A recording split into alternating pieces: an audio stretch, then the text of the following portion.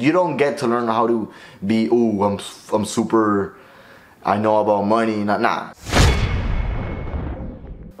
So, of course, I applied online. In all the jobs now, if you want to apply and get a job, you apply online, period. So let me begin with everything as the interview process. The first interview was just a meeting, just talking to us about the company. Really organized, perfectly organized, right? The second meeting was actually with the branch that I was gonna work at, and the assistant manager interviewed me. So boom, she interviewed me. She would ask me really hard questions where you actually had to talk about a scenario or like something. And it was hard, it was hard. I always thought I was good when it came to job interviews, but that time, like when I left, after that interview, I was like, damn, I'm pretty sure I did not get the job. So after that interview, she said, look, listen, we're gonna interview 3 more people and we'll decide later. And I was like, okay, cool, boom. So I left. A month later, they called me, hey, so boom, boom, boom, we're gonna hire you. 2 weeks of training, paid, of course. By the way, they pay $15 the hour. $15 the hour in Miami, which is pretty good. You know, so now you're training on the computer, online, with, like, it's not like you watch videos, no, there's actually an instructor telling you, you do this with the system, you do that with the system, and you're not the only one. There's also like new tellers that are being hired, and they also go through that same process. So I mean, I thought that was pretty cool. After that training, boom, I go to my branch. My branch, in my opinion, honestly, it wasn't my favorite job. It's a lot of responsibility handling money. God, you get to learn how to count 20, 40, 60, 81, 20, 40, 60, 82, 20, 40, 60, 83, 300. Boom, you get to learn that stuff, you know? You have to be fast, you cannot be like slow, ooh, you know? It's not like you're cashiering. It's definitely harder than cashiering, for sure, you know? God, it's completely different. And guess what? It is stressful, completely stressful. You get some fucked up customers that come up to you, they're rude. And you, as a teller, your main priority is obviously, you know, doing the transactions, but you also have to give perfect customer service. But guess what? For someone that doesn't like that shit, like me, fuck, dude, damn. I remember customers would come to the bank. Hello, sir, how are you? Fuck, I hated that. I hated that so much. Thank you for your business. Thank you. Like, you have to be so submissive. It's not even healthy. I remember going home and being like, fuck, like it would change my personality in a way because I wasn't being me anymore. And I can't blame them, you know, I mean, they're paying me $15 the hour.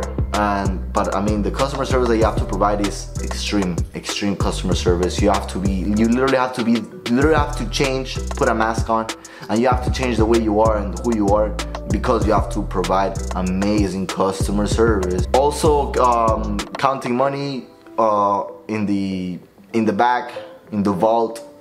God, so much money you get to see. In the beginning, I was impacted, you know. I saw literally $30,000 in cash. I've never seen that much cash in my eyes like that.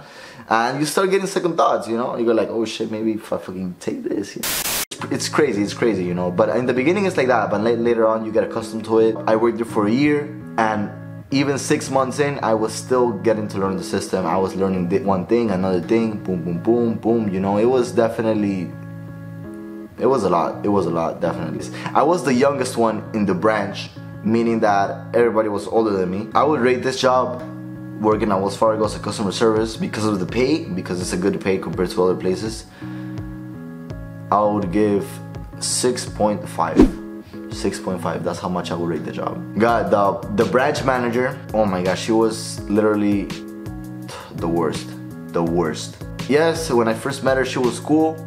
But then she would think that the tellers and everybody, like, we were robots basically for her. We were all supposed to do things like this, like this, like this, like this, like this. And it's not like that, you know. She would hurry us when we're in the middle of a transaction with a customer.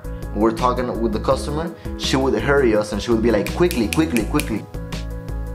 I don't know, like, that was not right. And since you were already on that vibe of being customer service and being submissive, you were so submissive to your boss because she's the branch manager, and nobody would say anything. I honestly did not like that at all. She didn't like us sitting down. There were chairs for us to sit down, but she didn't like us sitting down. We had to stand up. My experience working there wasn't the best. I've had better jobs like Home Depot, like I said. And I'm sorry if this hurts, but that's how it was. That's how my experience working at Wells Fargo was. You know, at the bank you have to be so submissive. It's not for everybody, of course. Definitely not for me. I like having my attitude. I like talking the way I like to talk. you know. But yeah guys, that's how my experience was. Not the best, but whatever, you know, things happen for a reason, you know. And I got to learn a lot of stuff about myself too, because submissive, of course you gotta be submissive.